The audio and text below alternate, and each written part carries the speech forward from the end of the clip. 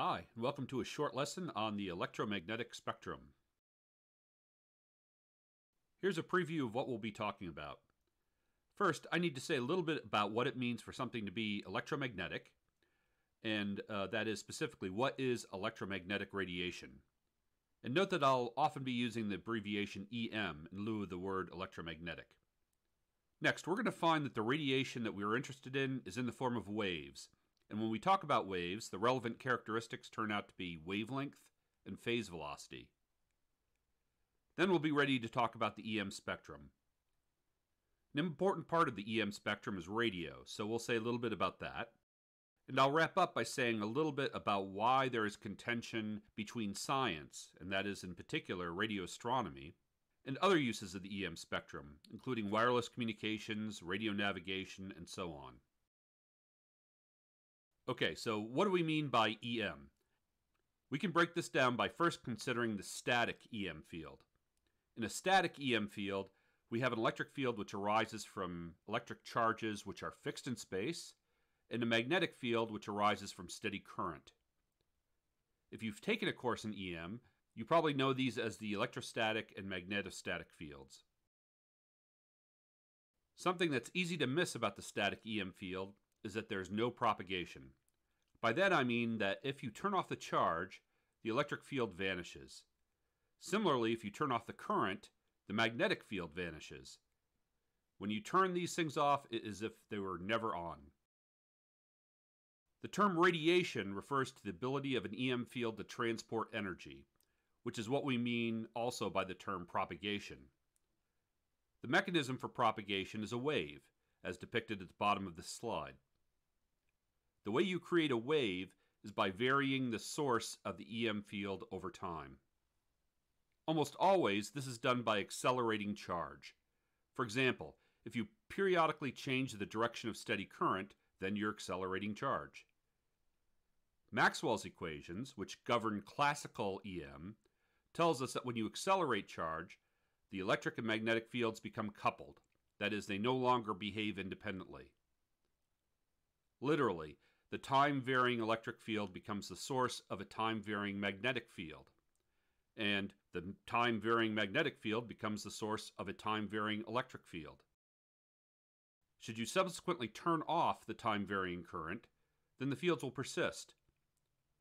Furthermore, energy is transported away from the source, and then the energy that has already been shed by the source continues to move away from the source. Note that this is completely different from what happens in the static case, where the fields simply vanish when the source is turned off. Now, there's lots of ways that you can make a time-varying current. In fact, that is essentially the definition of an antenna. But let me identify a particularly important way for varying the current, and that is as a sinusoidal variation. The wave illustrated on this slide is a fair depiction of what you get when you vary the current sinusoidally. Now, a sinusoid has a frequency, and we'll call that f.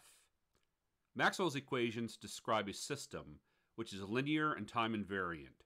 And the consequence is that a sinusoidal source having frequency f gives rise to a sinusoidal EM wave having frequency f. You really don't need to know anything else about Maxwell's equations to see this. If the system is linear and time invariant, then the response to a sinusoidal source is a sinusoidal wave at the same frequency. So, if you stand some distance away from the source and measure either the electric or magnetic fields, you would see that they vary sinusoidally with frequency f.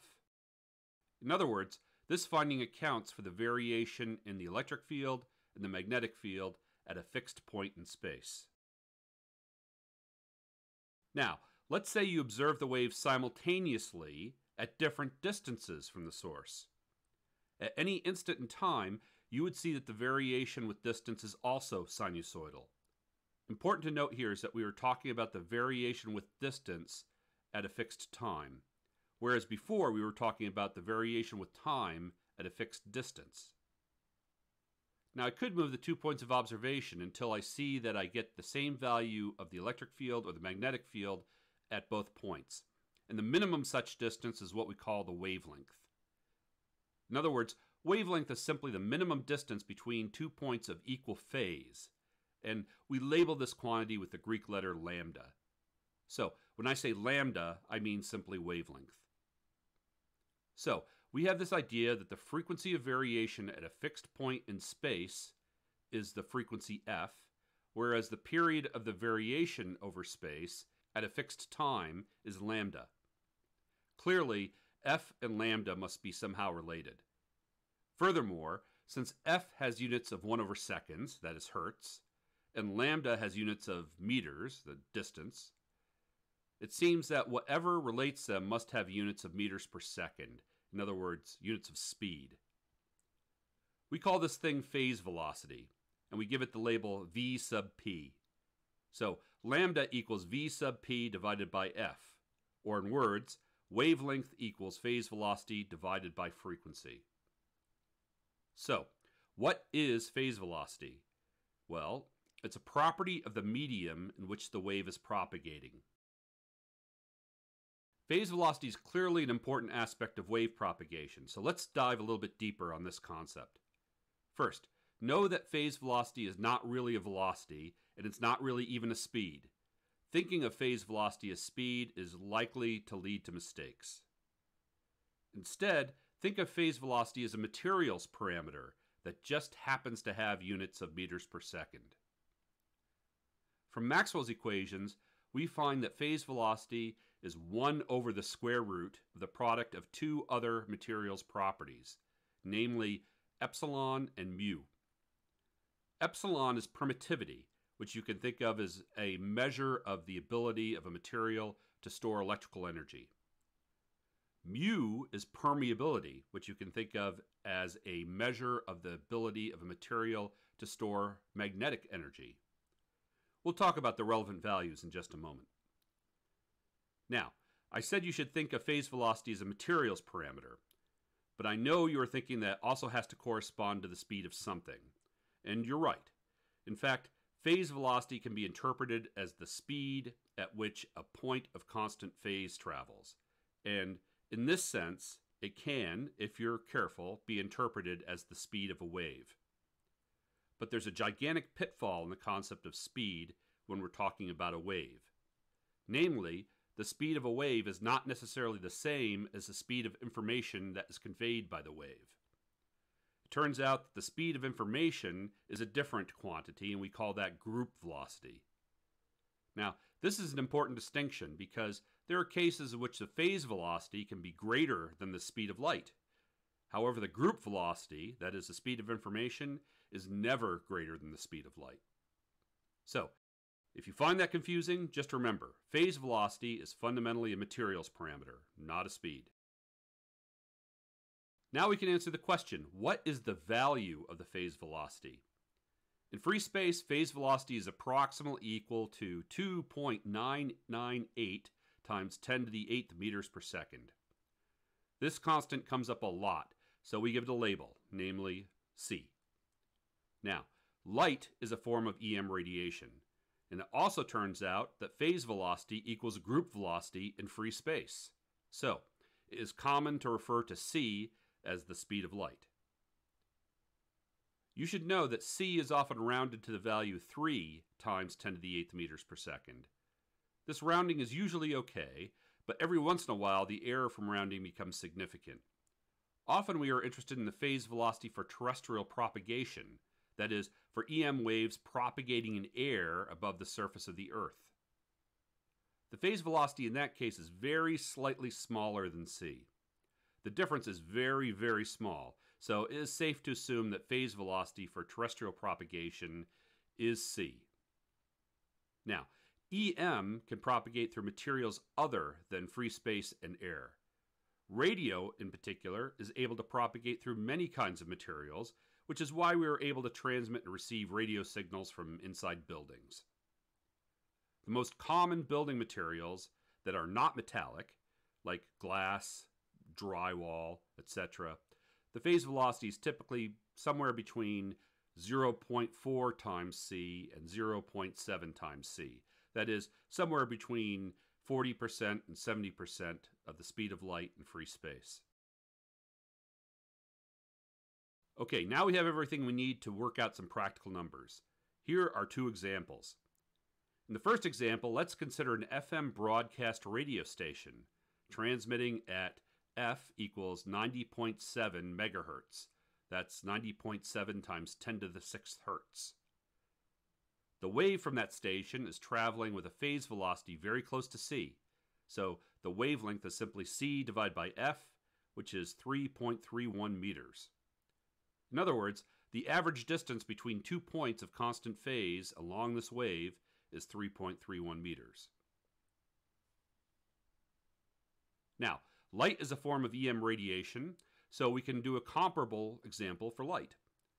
In example number 2, we'll consider light that has the color green, which has a frequency of about 5.45 times 10 to the 14th hertz. Much larger than that of the FM radio station, in fact larger by many orders of magnitude.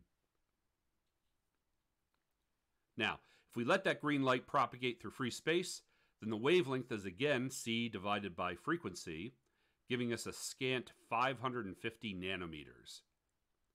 Friends, 1 nanometer is 1 billionth of a meter, so that wavelength is very, very small relative to that of the FM radio wave.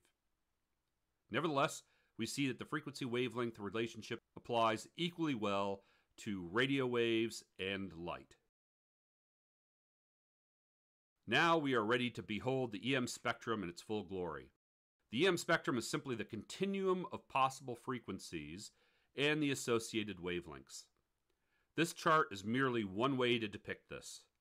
At the bottom are radio frequencies, which have relatively long wavelengths, and as we move upward in the chart, we see infrared, visible light, ultraviolet, X-rays, and ultimately gamma rays. In one sense, these are all different types of EM radiation, but this chart makes it clear that the only fundamental difference between all of these different types of EM radiation is frequency, or equivalently wavelength. Note that I've included blue arrows here to point at the locations in the EM spectrum of examples number 1 and 2 that I showed in the previous slide. The table on this slide conveys essentially the same information as the figure on the previous slide, but it might be easier to get numbers from this table. Note that we tend to divide the EM spectrum into regimes, which are variously known as wave bands or simply bands. The boundary between these bands is somewhat arbitrary, but the numbers shown here are the ones that are often used. Of particular interest is the radio regime, which is generally considered to cover the lowest frequencies, up to about 30 gigahertz or so. The corresponding wavelengths go from many kilometers down to just 1 millimeter. If the frequency gets much higher, or the wavelength gets much smaller, the associated radiation might be considered to be infrared. In other words, the definitions of these bands is arbitrary, so there's a range of frequencies that might be considered radio in one application but infrared in another application. The physics doesn't really know whether you intended to say radio or you intended to say infrared. Now, since you know that there are many forms of EM radiation beyond radio, you might fairly ask why this course is focused on radio. Well, after all, from the science perspective, every portion of the EM spectrum provides unique and valuable astrophysical information, and radio is merely one such band. From the perspective of other users of the EM spectrum, however, the situation is somewhat different. In particular, radio has many properties which make it uniquely well suited for wireless communications. It also has one property, which I'll disclose in a moment, that makes it awful for wireless communications. The reason we run into contention between science and other users of the radio spectrum is because the radio spectrum in particular is uniquely useful for communications. Communications creates interference for other users of the radio spectrum as well as for radio astronomy, so this leads to the need to carefully manage this particular part of the EM spectrum. The same level of contention does not exist to the same extent in any higher frequency waveband. Okay, so you ask, what is it about radio that makes it so desirable for wireless communications? To answer that question, this table shows you various characteristics that we might consider. For example, in the first column we consider, can waves travel through materials? This is important if we want to be able to communicate within or between buildings. Well, infrared, optical, and UV are out. X-rays and gamma rays do penetrate buildings, but we'll see that in virtually every other respect, they are not good choices for wireless communications. So that leaves only radio. Scattering is an important property for wireless communications. That's considered in the second column here. And the reason is because there must be copious scattering so that areas are not shadowed from radio waves. Well, in this case, X-rays and gamma rays are out, and IR, optical, and UV are not very good. Radio, on the other hand, does more or less exactly what we need in terms of scattering in order to reach all the spots in some area that we would like to be able to cover using a wireless communication system. Now you could ask about how easy it is to receive or transmit, which is the third column. Again, this is relatively easy for radio, but relatively difficult or limited in various degrees or in various ways in the other wave bands. The fourth column considers safety. Obviously, using X-rays or gamma rays to communicate raises some safety concerns. The problem is much less in the lower frequency bands and is arguably minimized in the radio band. So, all of this seems to make the choice of radio as the best band for wireless communications a no-brainer. Well, the remaining consideration, and that's the rightmost column here, is bandwidth. Specifically, how much space is available in that portion of the EM spectrum. For radio, the situation is awful. The problem is that a fixed amount of information takes up a greater fraction of the available spectrum at radio frequencies. To see this clearly, consider the following example. Let's say you'd like to simultaneously transmit 100 signals that are each 3 gigahertz wide. Well, that's easy at optical frequencies, and that's because 300 gigahertz, that's 100 signals times 3 gigahertz, is a tiny fraction of the available bandwidth in the optical band.